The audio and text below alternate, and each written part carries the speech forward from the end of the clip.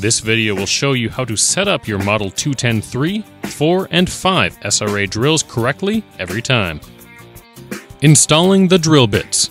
Before disassembling or disconnecting parts of the unit, shut off the air supply, disconnect the air hose, and remove pressure from the system by opening the power lever to the on position. Make sure the chuck size of the drill bits match the chuck size of the drill, listed on the side of the drill motor. Also be sure you have the correct bit guide bushing to match the bit you will be using.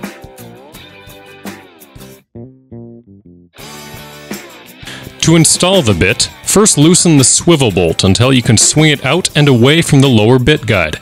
You can use the wrench provided on the side of the control panel. Then open the retainer latch on the drill motor. Place the bit into the chuck and close the latch. Place the proper bushing into the bit guide, 1/2 in the upper bit guide and 1/2 in the lower bit guide. Close the bit guide, swing the swivel bolt back into the bit guide, and tighten. Repeat this step for each drill system. You may now have to adjust the return stop rod so that the end clears the bit guide. To do this, loosen the stop rod nuts, move the stop rod where you want it, then retighten the nuts.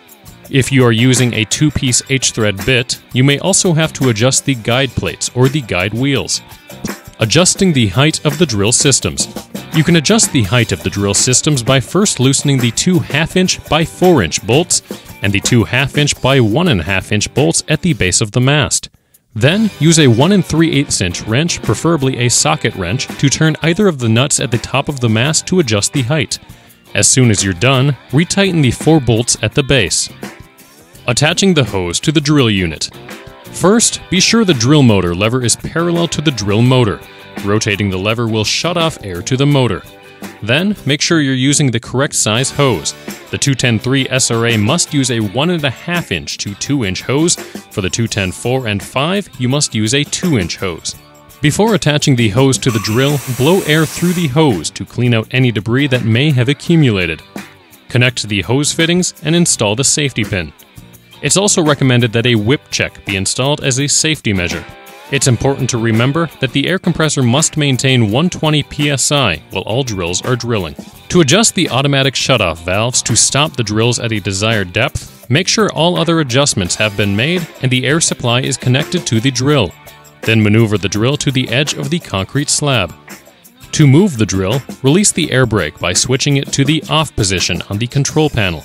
Stand on either side of the machine, push the travel lever to go forward, or pull to go backward. Use the steering wheel to guide the unit. To avoid injury or damage to equipment, if you are towing the air compressor, avoid turning too sharply or turning into the air compressor.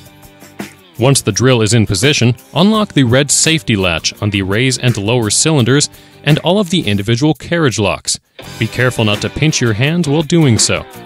Set the raise and lower valve to the lower position. The drill systems will now drop into the horizontal position.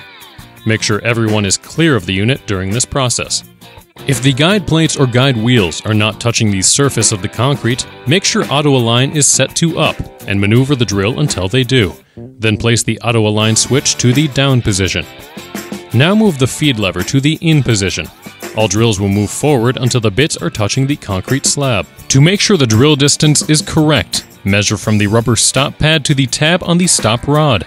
If the distance is not correct, use the provided wrenches to loosen the stop rod nuts. Move the stop rod to reach the correct distance, then retighten the nuts. Repeat this for each drill system.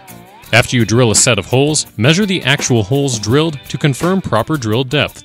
You may have to make another small adjustment. To level the drill systems, first loosen the 2 1/2-inch bolts on the auto-align outside slide. Then turn the nut on the auto-align screw jack assembly until you reach the desired angle, before retightening the 2 1/2-inch bolts. Then place the level across the toolbars. This adjustment will be required anytime you have been drilling horizontal holes and now want to drill straight vertical holes or vice versa. While adjusting drill spacing, which can be done in the horizontal or vertical position, it's important to remember that, regardless of spacing, you should keep drill systems centered with the main frame so the entire unit remains balanced. To slide a drill system to reach the drill spacing you want, first loosen the 5-inch frame clamps on each end of the feed bar. Loosen all 4 1/2-inch lock nuts on each frame clamp until you can slide the feed bar. Measure from one side of the feed bar to the same place on the adjacent feed bar to ensure proper spacing. Be sure to measure from both ends of the feed bar to ensure the drill systems are parallel to each other. Retighten all of the frame clamps when finished. To adjust the hole spacing guide, loosen the bolts on the hole spacing guide bracket and slide the guide to where the distance from the red point to the center of the bit is correct. Before taking off the oiler cap to check the oiler, remember to remove pressure from the system by disconnecting the air supply hose and by setting the power lever to the on position. Remove the cap and fill the oil reservoir with proper rock drill oil. This should be done daily. Do not use oil that is too light, such as automatic transmission fluid or air tool oil.